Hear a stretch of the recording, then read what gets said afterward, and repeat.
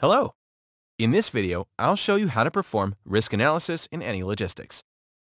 We'll consider the supply chain of a shoe supplier in Quy Nhon and Port of Vung Tau in Vietnam, Port of Kobe, 2 sites in Itami and Tokyo, and 50 customers in the largest cities in Japan. Let's check out the scenario data, which includes customers, ports and distribution centers, shoe supplier, information about the product, periodic weekly demand for each customer. The demand is proportional to the population of the cities. Ordered products are expected to be received by the customer within 2 days. The not allowed backorder policy means that if the required number of products is not available for shipping, the order will be canceled. Inventory replenishment for ports is regulated by Order on Demand inventory policy. This means that ports don't keep products in stock. The required number of products is ordered only after receiving an order from distribution centers. As for the DCs, their inventory replenishment is regulated by min-max inventory policy with safety stock. In this case, products are ordered when the inventory level falls below a fixed replenishment point equal to min plus safety stock. The ordered quantity is set to such a value that the resulting inventory quantity is equal to max plus safety stock. The required inventory for sites is replenished by ordering the necessary product from a source in accordance with the sourcing policy.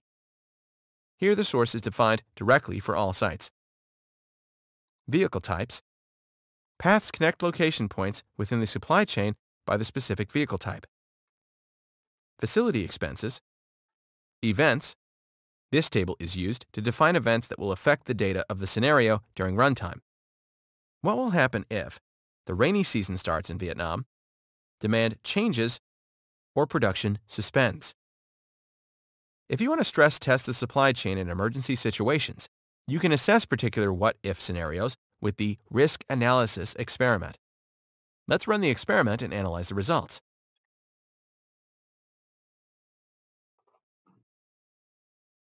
The results are available in the dashboard below the experiment's view in the form of statistics, distributed through the tabs on the left. Let's familiarize ourselves with the corresponding data. Target service level depicts the type of statistic that is specified in experiment properties. History by replication shows all results, and best, mean, worst filters the required statistics data to present only the best, mean, and worst values of target service level. The Events and Recovery tab shows detailed statistics on the events that took place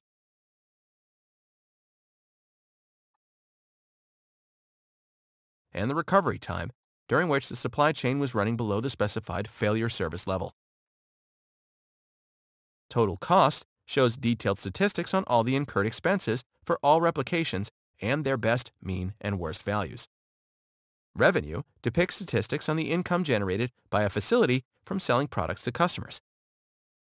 Profit, which is calculated as revenue received minus total cost, total quantity of product items received by the customer, number of products contained in the lost orders, product quantity contained in the orders that a customer dropped, the quantity of product items that were delivered, and failed to arrive within the specified expected lead time. As you can see, there were no late orders.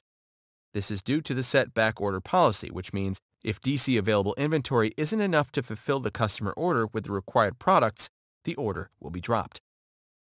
Mean delivery time, max delivery time. Bullwhip effect by product shows statistics on the supply chain inefficiencies, where orders sent to the manufacturer and supplier create larger variance than the sales to the end customer. Supply chain operations are tightly connected with risks and uncertainties, which must be considered for proper strategic supply chain design and planning. This complicates the planning process and sets high standards for the agility and robustness of the supply chain. The risks must be identified to properly design a delivery network, define policies, and plan actions in case of an emergency. anyLogistix allows users to replicate a supply chain network and simulate its operations, making allowances for the uncertainties and stochastics of the real world. Thank you for watching this video. If you wish to use anyLogistix to solve your supply chain challenges, please feel free to contact us by email.